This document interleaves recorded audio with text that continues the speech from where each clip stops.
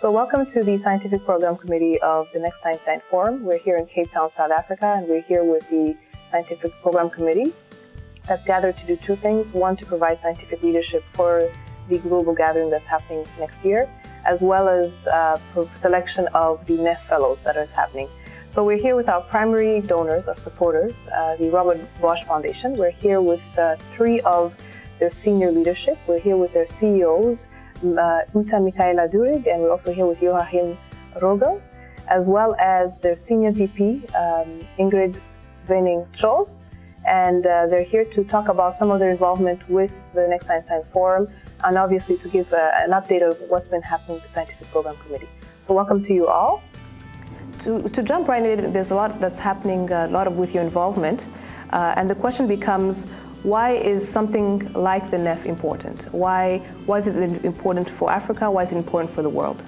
There are three main points. The first point is Africa has highly educated people, but no network for young scientists.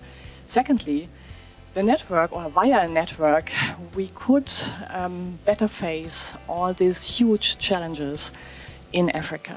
And the third important aspect could be that the fundamental problems of the world need African experience, creativity, and knowledge in order to develop the best local solutions and worldwide solutions. Okay, so Mr. Rogel, can you tell me, in terms of your own personal involvement, why does the Robert Bosch Foundation support something like the Next Einstein Forum? Obviously, you're very involved in other initiatives in Africa. You've been a supporter of science in Africa for quite some time. Can you please tell us why personally the Robert Bosch Foundation is committed to something like the Next Einstein Forum? We deeply believe in the human capital of Africa, and we think the best way to develop it is building on homegrown solutions like this one. And the Bosch Foundation has a lot of experience in helping transformation countries in Central Eastern Europe. And I think we can share these experiences, we can build bridges, we can make these experiences valuable for Africa. So give this continent the future it needs.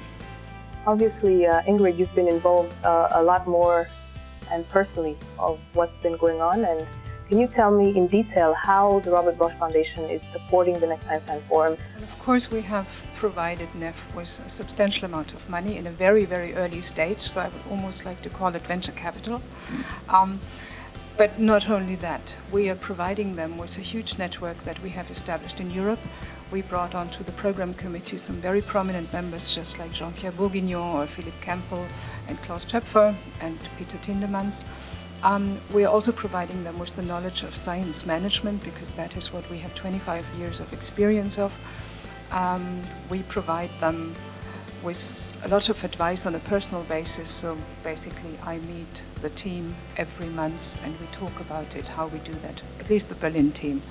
So I think it's more than just money that we provided with. Obviously, this forum is going to be different, and based on what you've been seeing with the Scientific Program Committee, can you tell us, just in general, how your opinion of it on the current status of the Scientific Program Committee meeting, and what is the outcome for you?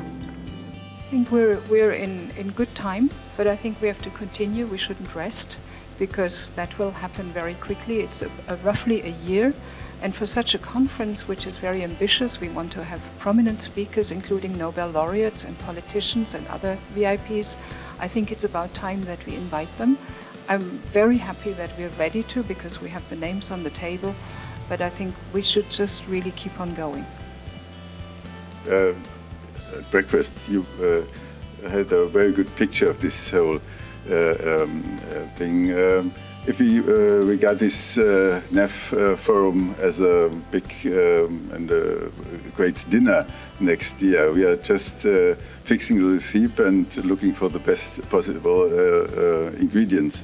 We are going with the basket or the market, selecting the best ingredients for this. So this is, I think, which would be the best picture of it. And the 2 days meeting were very inspiring with plenty of ideas. So we will be very successful in future. And just in general, as we close this interview very quickly, can you tell me, obviously you've been involved in Eastern Europe for quite some time, you have experience in science management, and you have been supporting initiatives in Africa. I want to ask in general, what is your opinion on how this forum will be different? You've been involved in neuroscience. Can you give us your impressions on what will be different about this conference? I think, first of all, it's going to be a conference on the African continent. That, of course, is already a unique selling point by itself, because we do need the Africans on the international map of science. It will be a much younger looking one, and the human point of view is very much included, much more than in any other conference. This was lacking maybe this morning a little bit in the program committee, but I think everybody had that in the back of their minds.